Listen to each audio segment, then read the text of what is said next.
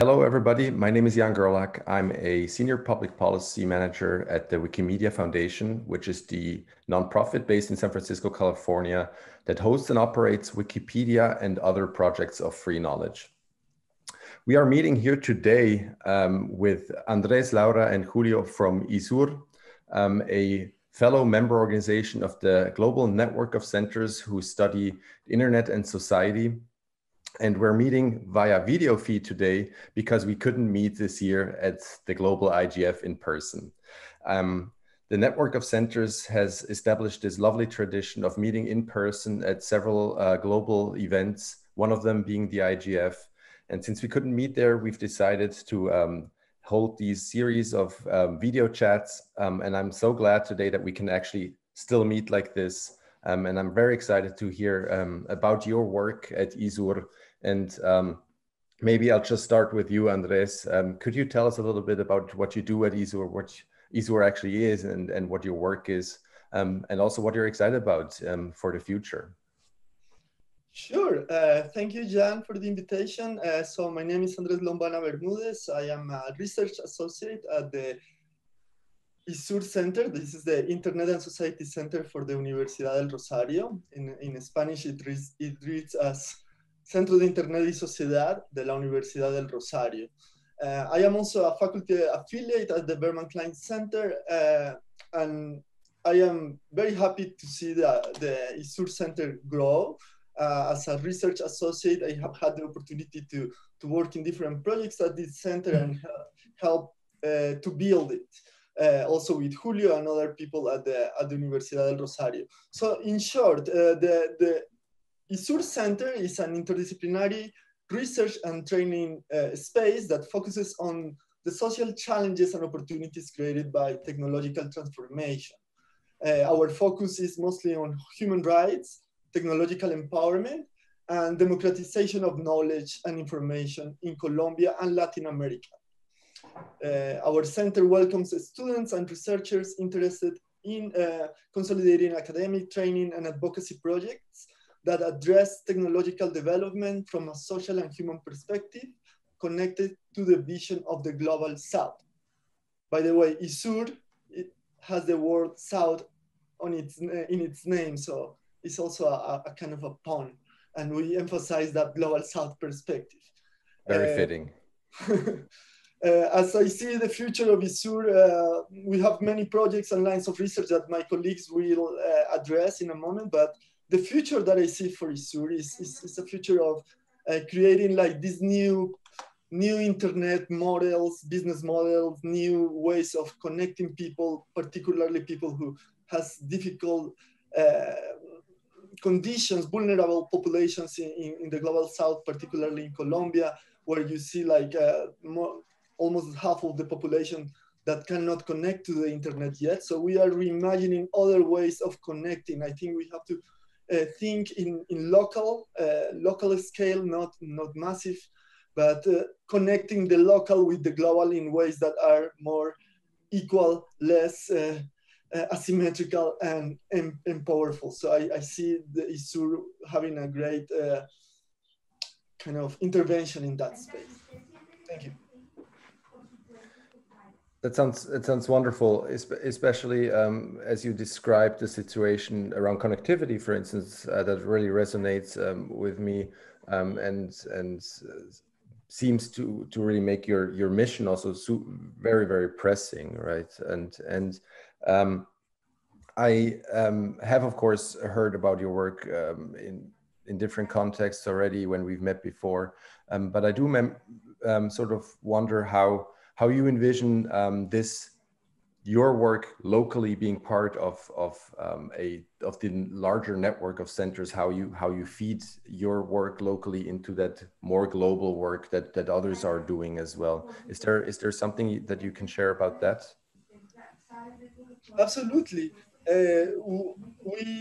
ISUR has that vision. It's shaped by the vision of the network of centers. When we started to create it, I was a fellow at the Berman Klein Center. I started conversations with other people who had created other centers, also with Julio. And we have several projects that actually articulate the network, right? We see a lot of potential doing this mobilization of resources, of human resources, technology, and funding. We have a project where we are collaborating with the Nordic Center, for instance, around the future of work and youth and innovation, and also a project on Ablatam that is connected to the network of Conectados al Sur, a network in the south that is looking at youth learning skills and doing comparison work between countries. I think that's very productive, and I think the future of the research on the internet is actually looking at that diversity of appropriation, of diversity of experiences. And the only way to be able to understand really how it looks, the internet in the different contexts, is to have that possibility of comparing different contexts, different countries, and the network of Centro provides a great resource for that. Wonderful, wonderful. So exciting. I really, really like this work, and I'm so impressed. Maybe Julio, I can throw it over to you. I've been a long-term member and colleague at ISUR, and it's so great to see you here today again. Maybe you can talk to us a little bit about what your role is. Thank you, Jan, for the invitation at this space. It's really grateful to see you again. I am a worker in ISUR. ISUR was an idea of Andres 4 years ago with Sandra Cortesi and Carolina Botero here in Colombia. And we started to work in this idea, particularly in the impacts of the new technologies in our bodies and in our minds and our relationships. And because in Colombia, in general, there are a root of technology solutionism. We want work in this kind of approach of technology about our relationships, the changes in our society produced by the new technologies. We have an agenda of work that I try to present briefly. We are working in media information literacy, the UNESCO initiative in media information literacy, and we are working now with indigenous population and women in Colombia. Particularly is interesting our work with Wikipedia in indigenous language with some communities in Colombia. We are working in democratization of knowledge. We are working, for example, in a Creative Commons movement. And this year we work in the organization in Colombia of the Global Congress on Intellectual Property and Public Interest. Unfortunately, we must to postpone to 2021, but we are working in access to knowledge and the problems on intellectual property relations with the relation with access to knowledge. We are working too in open science and open access with the university. We are working in the UNESCO initiative of how to think the agenda in access to knowledge and open science. We are working too in training of judges in Latin America with colleagues with the CELE, Agustina del Campo in Argentina, and colleagues of Brazil and Mexico. We are working with UNESCO too in a box of tools in training of judges in free expression. And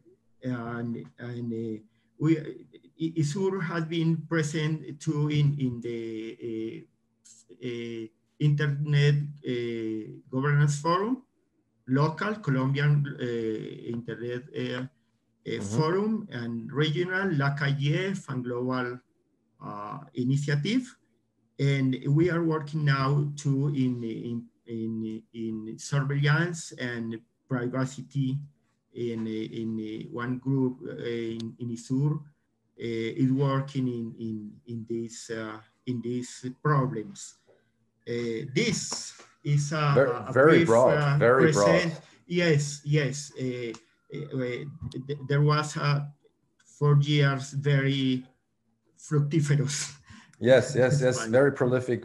Yeah. I'm so impressed. I, of course, working at the Wikimedia Foundation, I'm of course very, very happy about the work that you've been doing on indigenous languages, and also around using Wikipedia there. I encourage everybody to read those reports that are public as well. Maybe now to the third person from ISUR joining us today, Laura. So great to meet you. Can you tell me a little bit, since I've never met you, can you tell me a little bit about what your role is in these projects and at ISUR? Well, hi John, hi Julio, Andres. My name is Laura Palacios. I am research assistant at ISUR. I'm working since July. My first role is try to support the different projects that we have. I just want to add something about the things that Andres was speaking about, appropriation and digital inclusion strategies. We are working in a collaborative work with communities in the north coast of Colombia, with the community Guayuan Senu. The principal work that we are doing is creating a collaborative dialogue, so we can, I don't know how to say, provide tools to them in the, ay, me enredé, in the strategies that they have to prevent the COVID-19. So that this is an important word that we are talking about, because they don't have just impact in these Colombian communities.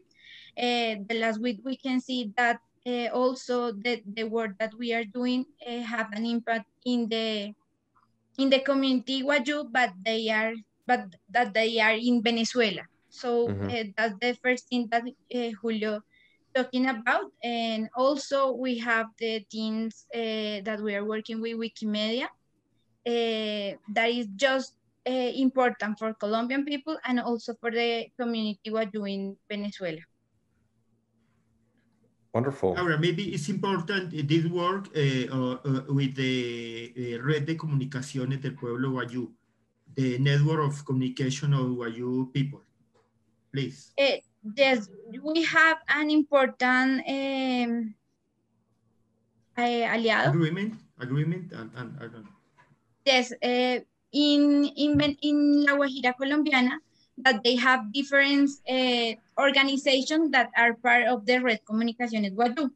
They have different organizations that produce, and they also are I don't know how to say, comunicadores.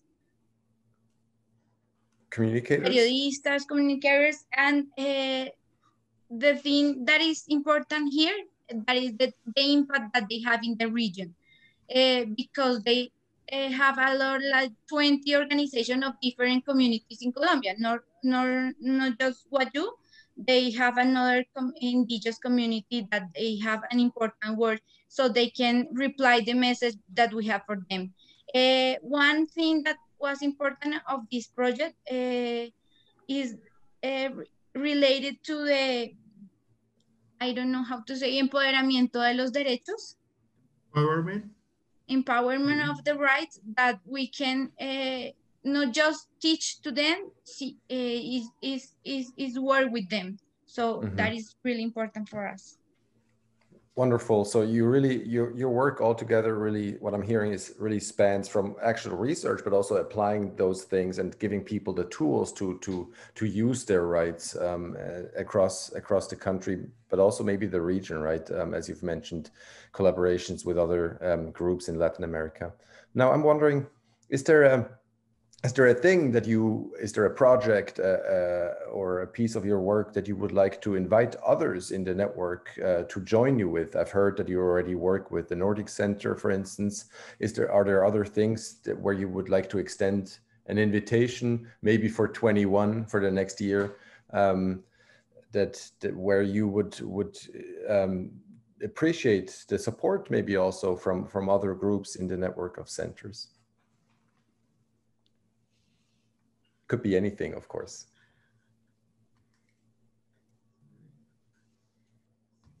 Yeah, perhaps something that we would like to learn more about it is how to create these fellowship programs, because it would be nice to have also a fellowship program at ISUR or a residence program. I mean, this kind of connections with the outside world of the university, right? And bringing people in to the center to develop their projects, use it as a platform, but also to learn together. So I think that there are like several centers in the network that has done that, from the ITS to the Berman Klein Center, of course, but also like the Humboldt Center. I think there are like many things that we can learn from those experiences. That is actually an excellent point. And I think in conversations with other centers, I have heard about similar interests, like maybe sort of a learning call or something, or how do we set up these fellowships, or how do we make them work even across centers, right? Maybe there's a lot of potential for interchange between different centers. And bringing in sort of fresh minds from elsewhere. But also, of course, equipping those minds with knowledge about the local context, right?